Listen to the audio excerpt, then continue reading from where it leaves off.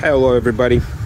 It became so cold and so dark pretty quickly these days that I got the Chevy Cruz, and you can kind of see it's barely 5 o'clock and it's already super dark. So I stopped by the gas station, even though this thing does not need gas, just so I can get some light.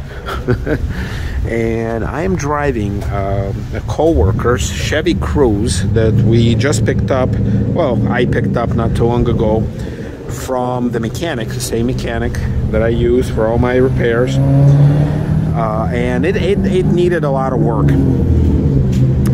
And now, because one of the things that it needed, it had a check engine light, and well, it is super windy. I don't know how in the world am I going to film this. I'm going to need to jump inside pretty quickly. So he fixed the check engine light. It had something to do with like the timing belt or the chain. I don't even know what he did with it, but it's not my car, so I don't really care about it. But he asked, or he told me, is like drive it for a little bit because the check engine light would come on and off intermittently. So he thinks he fixed the problem, but he really didn't. So I am doing the test drive. So hopefully the check engine light so far hasn't come back, and so I think I'll be returning it tomorrow for my town car. But the bottom line is I'm driving it, so I'm filming it. And what I can tell you about it. So first of all, what year is this thing? Whoa. Okay. It is a 2016. It is a 2016 model, which, I mean, it's not the most ugly looking thing. I do kind of like the Chevy design, the kind of split grille and everything, and it's the cheapest model. So no fog lights, no leather, no nothing. And I mean, look, it is the most bland piece of driving equipment that I can imagine. So vanilla. Wow, I think it actually started snowing too. So yeah, I mean, look, it's still got the old school antenna on top. It's got these pretty attractive, I guess, tail lights. It's got the little dimples here, so that's pretty interesting. I'm not going to open the trunk because I don't know what's in there. Obviously, it's a co-worker's car. I mean, I can lift the hood just so you guys can see, and then I'll be jumping inside. So let's see. What did it tell me? Hood open. Yeah, we're going to spend some time inside here because I'm not too happy being outside. Super windy, super nasty, super dark. So here's the engine. Actually pretty clean. It's got, I think it's got like 105,000 miles. I'm going to post like what kind of engine this thing has, but nothing really fancy. Once again, base model. Ticking away the little Ecotech. It's actually pretty clean underneath, so you know, not too bad. Let's see what are we looking at here? Okay, well, you guys can see that. To 2016, it says 1.8 liter. There you go. All right, take a good look and goodbye. Very heavy hood too. So, all right, let's jump inside. Whoa. Okay, base wheels too, so really basic. So looking through here, now he had this car since new. Look at the seats.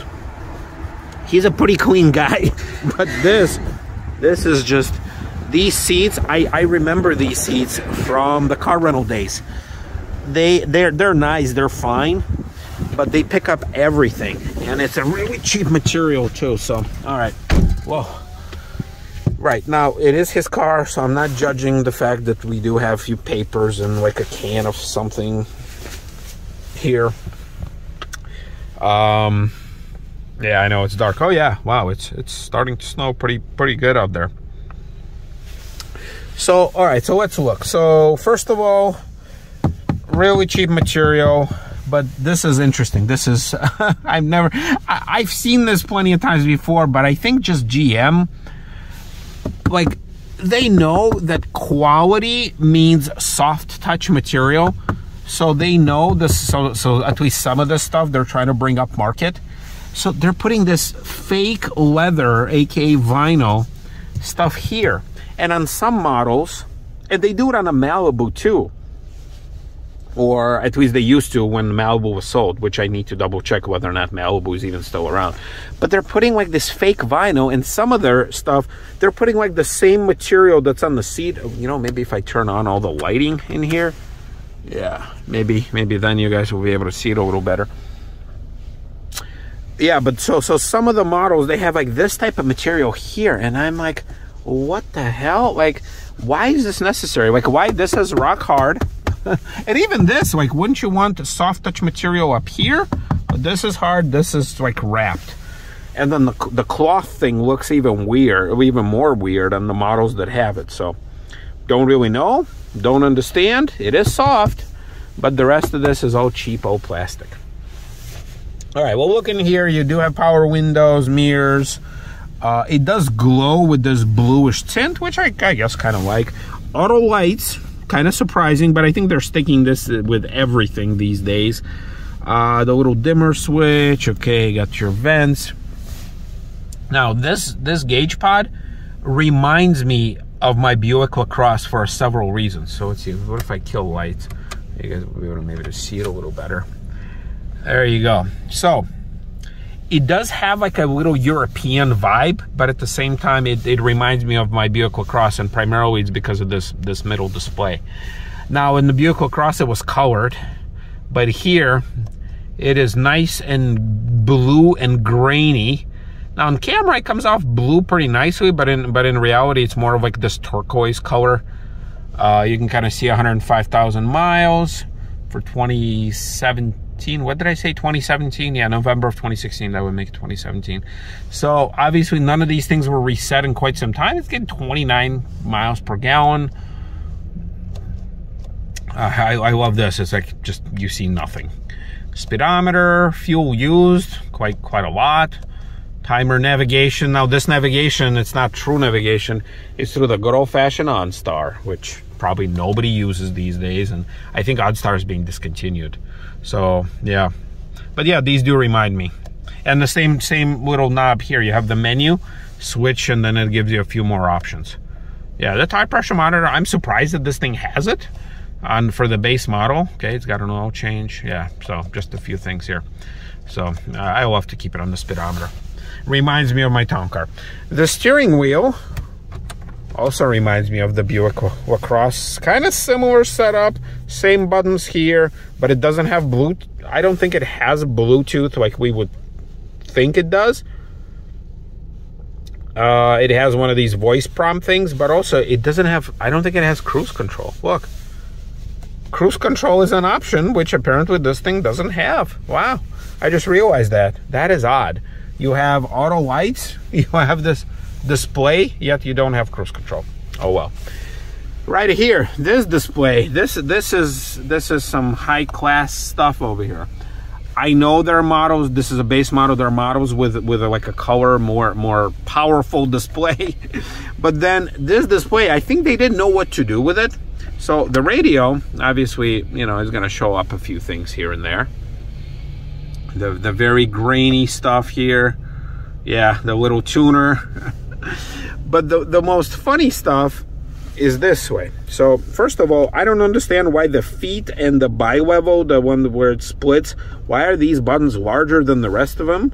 No clue. But look what happens when you press this button. It changes. So I don't understand why. But also when you turn the fan knob, why does this show here? And also, look how, okay, do they really need to be like sawing something? And also check this out. Why is this so huge and grainy? Why do they even have it here? I don't get it. Like they do have, you know, regular knobs and switches, and the trunk button is right here for some reason. But, oh, I think it's because it's for symmetry, so that makes sense. But anyway, yeah, the interior is really cheap. It does have a CD in there, but then also, look, I thought we were past buttons that self-destruct with your fingers, but I guess not. I guess the manufacturer still thinks that painting plastic buttons is the best way to go. You do have a pause button for when it's when the radio is playing, and when there's nothing, you have a giant date, so you can see what time and date I'm filming. Moving down here, you have a little cubby here, and this guy who was driving it at work, he must have been a Marine in the past. So look at this. A very cool cigar cutter. Really nice and solid and heavy. I mean, I'm not a Marine, and I don't even smoke, but man, this thing is nice and solid. So very good. So I think he served. So kudos for that. Here you do have the 6-speed transmission with the plus and the minus. You do have the traction control, which deactivates right there. So once again, very weird placement. Why did they have to put these buttons like the way they did? I don't know. Here you do have some general cup holders. You have the seats. Not a lot of room in the back, really not, especially with the seats all the way back, but very basic looking stuff. Yep. Now we're gonna drive it, and then we're gonna give it Vitaly score. No, we're not. We're not giving any scores. All right, seat belt. Click. Oh, I guess it stopped snowing. And I know this video is gonna come out pretty crappy simply because, oh look, Stanley steamer. Because of the lighting, but you can kind of see it. You know, when I started filming, it was barely, you know, I don't even think it was 5 o'clock. So, yeah,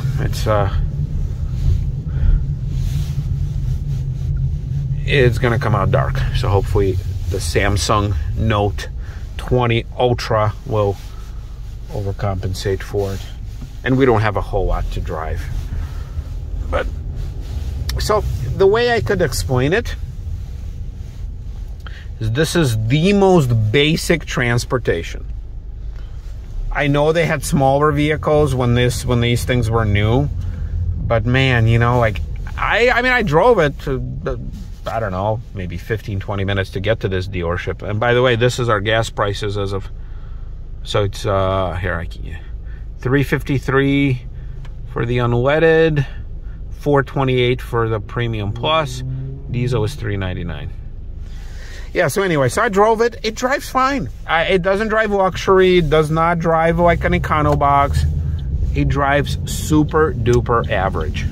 There's really nothing inspiring. Acceleration is, it's slow. Like I'm halfway flooring it. Yeah, but really nothing. It does have a tiny little armrest, which I forgot to mention. It's really tiny. The storage is barely even there. But it does what it does. And yeah, I mean, for a company vehicle, you know, just to give an employee something, and like I said, you know, he had it since new. The company gave it to him, obviously, a long time ago. But yeah, he drives it. Doesn't really have any issues with it. There's no complaints, other than when the check engine light went on, which was fixed, and it needed like new brakes, new pads, new rotors. The timing belt got changed because, once again, everything was, I guess, well, the brakes probably weren't original, but needed transmission flush, coolant flush, all that basic stuff that, you know, a company vehicle usually doesn't get. We got it all sorted out, and I'm driving it. No check engine light, so hopefully tomorrow morning when I bring it back and pick up my car, and I will have an update for you guys as far as what my gas tank is doing, where I try to refuel it and it clicks off too. So yeah, there you go. Handling is fine. Everything is fine. Yeah, but when you put it all together, I mean, it's the most uninspiring vehicle ever. And why do people buy these things? Oh, I guess they're not buying new ones anymore, but why were they in existence? And I know you could get a few extra goodies on these cruises when they were cruising around. But yeah, like this display is just odd. I don't know if they had a different display here in the middle. It's okay. And I know the idea was that this was like the middle range. You would get the Impala if you wanted to get fancier, but yeah. So yeah, there you go. There's the Chevy Cruz. I don't know when I'm gonna have a chance to drive another one, but if I don't drive another one ever again, I think I'm gonna be just fine. And I'll keep you guys posted. See you, everybody.